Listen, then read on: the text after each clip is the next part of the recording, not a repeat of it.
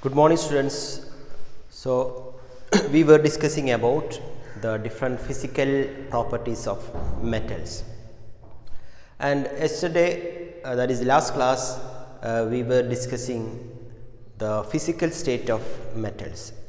I told you that most of the metals, they are solids. Most of the metals, they exist in solids. Only that is the mercury. Mercury is the only metal that exists in the liquid state at room temperature. Except mercury, all other metals are they exist in solid state, and no metals exist in gaseous state. And then about non-metals, non-metals are exist either in the solid state or in the gaseous state, and only one non-metal, that is bromine. Bromine exists in liquid state at room temperature, and all other metals, that is they exist either in the solid state or in the gaseous state. So that we have already discussed in the previous class. And the next property, so physical state we discussed, and then the second property, another property is at malleability.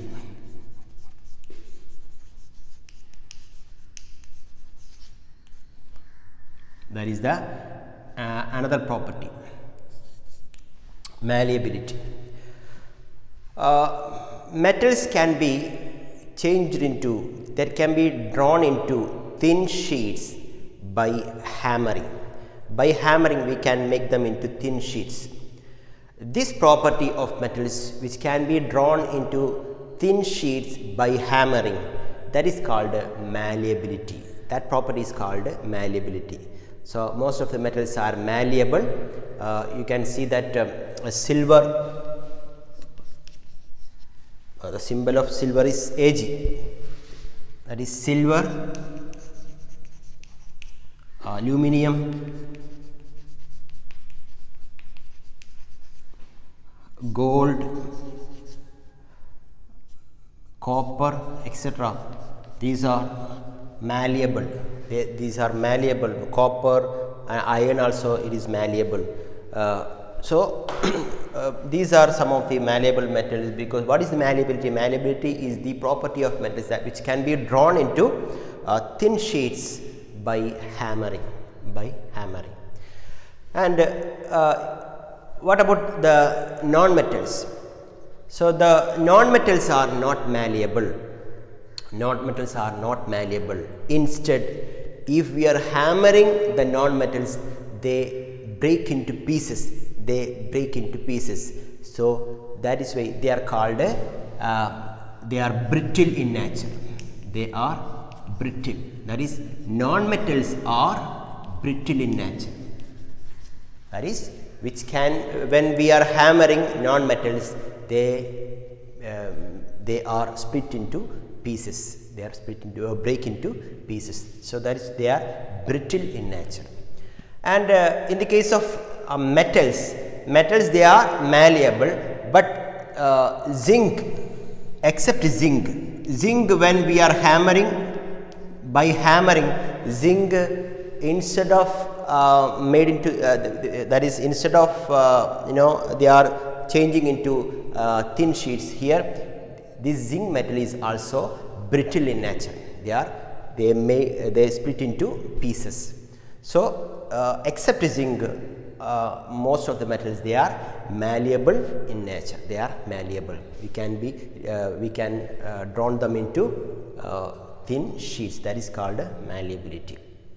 Okay, and non-metals, they are not malleable. Instead, they are brittle. For example, coke or charcoal, then sulfur, etc. By hammering, they made into, or they break into pieces, small pieces. That is the brittleness. So they are brittle in nature. Okay. Then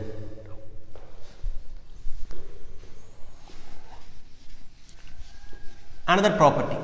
So we are comparing metals and non-metals with their physical properties. So, first one I told you, that is the physical state, second one the malleability, and the third one ductility.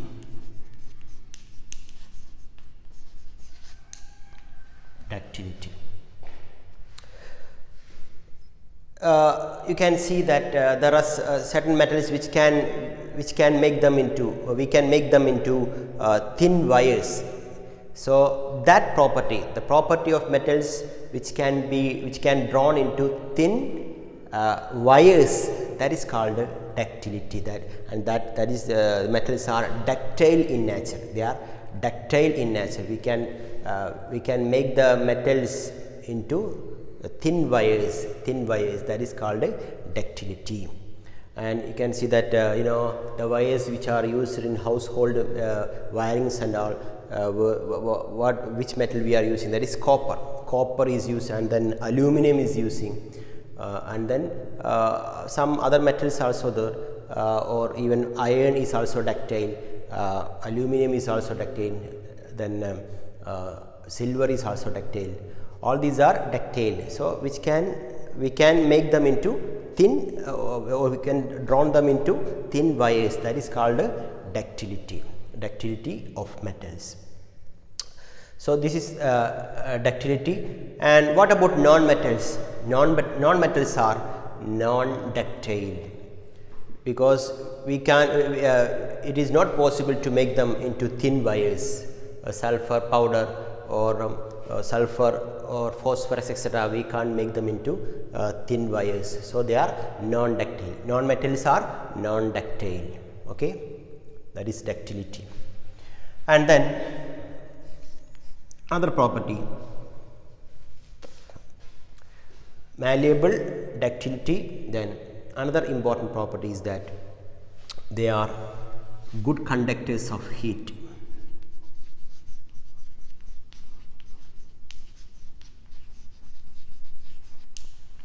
Metals are good conductors of heat.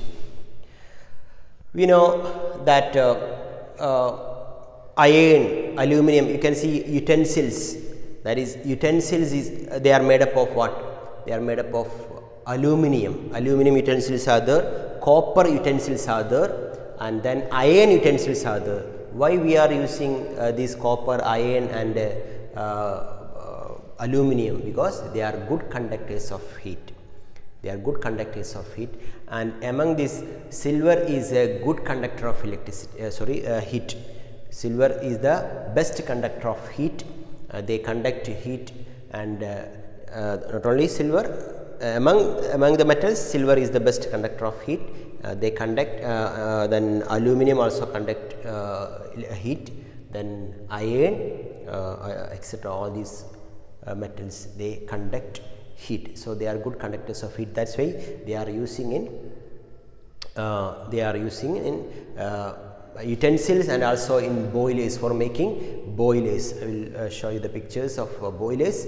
So boilers, then utensils are made up of metals. Why? Because they are good conductors of heat. And what about non-metals? Non-metals are bad conductors. They are bad conductors of heat.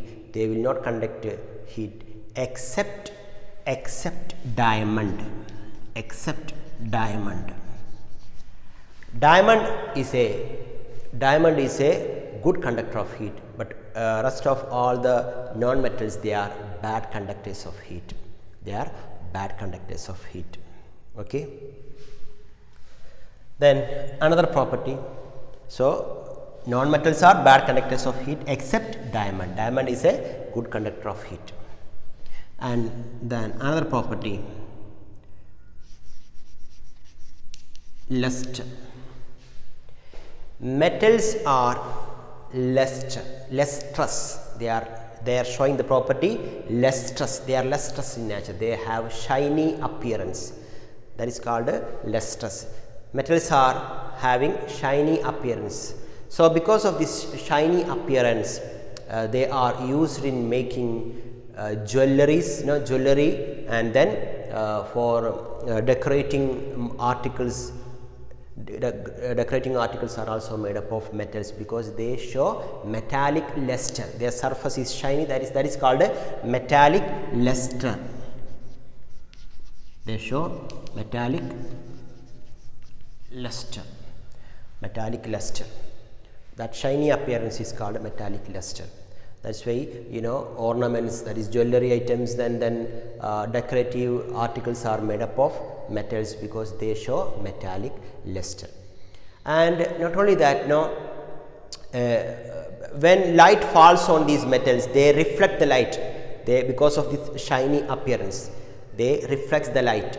And that's why, you know, in certain mirrors, back side of the mirrors is coated with aluminum or silver, because these metals, they reflect the light.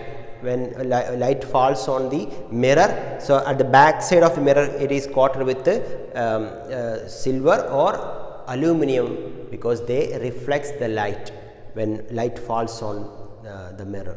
So that is due to the nature, that is lustrous nature of metals. And what about non-metals? Non-metals are not lustrous. They are not lustrous. They have a dull appearance. Instead of luster, they have a dull appearance. They have a dull appearance. Dull appearance, except iodine and graphite. Iodine and graphite, they show some luster, and all other non-metals, they are having dull appearance. They do not show any luster property, but they have dull appearance. But iodine and graphite is a form of carbon. It is also a non-metal. Iodine also a non-metal, but these two non-metals, they show some luster. Okay, so that is the fifth property. Then the sixth one, they are good conductors of electricity. They are good conductors of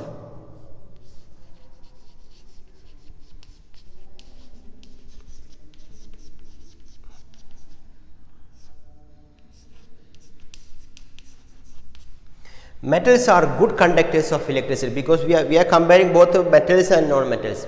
Metals are good conductors of electricity, and that's why, you know, the wiring, household wirings, we are using what? Metals, that is copper is used in that wire, aluminum is using that wire.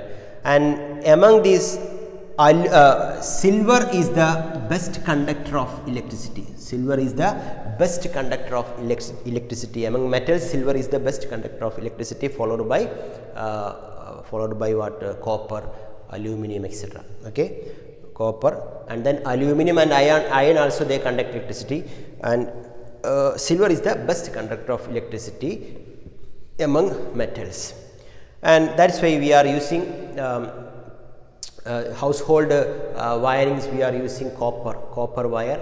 Why we are not using silver? Because silver is costly, that's why we are not using silver. But you know, copper is using, aluminum is using. But aluminum, you know, what is the disadvantage of aluminum is that aluminum, when it exposed to air, they combine with oxygen and they form aluminum oxide. So that may you know, it may show some you know, that is some barriers. They act as, sometimes they will not conduct electricity because by the formation of aluminum oxide. So that's why we are using copper. Both we are using copper and aluminum, but aluminum, when we expose to air, it may forms aluminum oxide. They readily forms aluminum oxide, and that is why we are not using any water. We are not using aluminum, but we are using copper is if we are comparing the usage of aluminum and copper is using more than aluminum. Both are good conductors of electricity. Okay, and what about the non-metals? Non-metals, they are bad conductors of electricity. They will not conduct electricity except graphite. Graphite is a good conductor of electricity. Graphite conduct, pencil lead, in batteries you can see this graphite. Graphite is a good conductor of electricity. Except graphite, all other metals, all other non-metals are bad conductors of electricity. And then 7th one, they are hard. Metals are hard and strong. See, I have written all these properties for metals. So we are comparing metals and non-metals. In the case of metals, they are hard and strong. Metals are hard and strong. All the metals are very strong. Iron, that is why iron is a very strong metal. That's why we are using for making buildings, bridges, and then making machines, etc. Why? Because they are very hard. Very hard metals. Most of the metals are hard in nature, except sodium and potassium. Sodium and potassium. Sodium and potassium, they are soft metals. They are soft metals. Sodium we can cut with a knife. And potassium also. They are soft metals. But most of the metals are hard and strong. They are hard and strong. And what about non-metals? Non-metals are they are not so strong. They are not so hard.